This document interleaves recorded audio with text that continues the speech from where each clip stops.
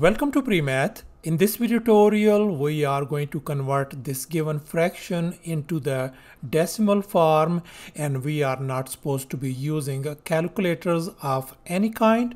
So let's go ahead and get started with the solution, and let me show you an easy way to convert this fraction into a decimal form. Let's focus at the denominator. We can see the exponent over here is 4 and over here exponent is 3, and now we wanted to make this exponent 4 as well. To make that one, let's go ahead and multiply and divide by 5 power 1 on the top and the bottom. So therefore on the numerator we got 41 times 5.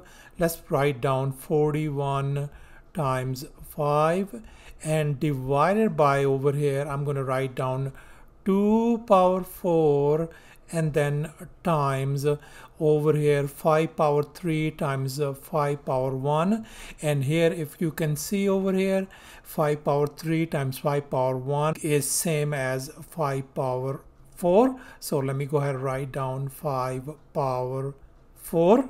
And now on the numerator 41 times 5 is same as 205 divided by, now let's focus on this denominator part, and here I have copied down 2 power 4 times 5 power 4. Let's go ahead and manipulate this thing. We can write this one as 2 times 5 and then whole power 4. 2 times 5 is 10 power 4.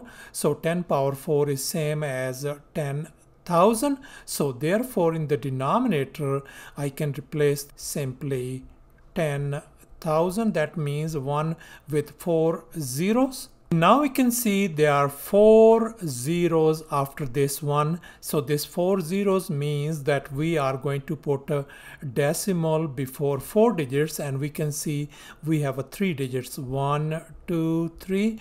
Let's put another 0 to make a 4 digits before this decimal. So therefore our answer is going to be simply 0.0205, and this could also be written as 0.0205. So our answer in decimal form turns out to be 0.0205. Thanks for watching, and please don't forget to subscribe to my channel for more exciting videos. Bye.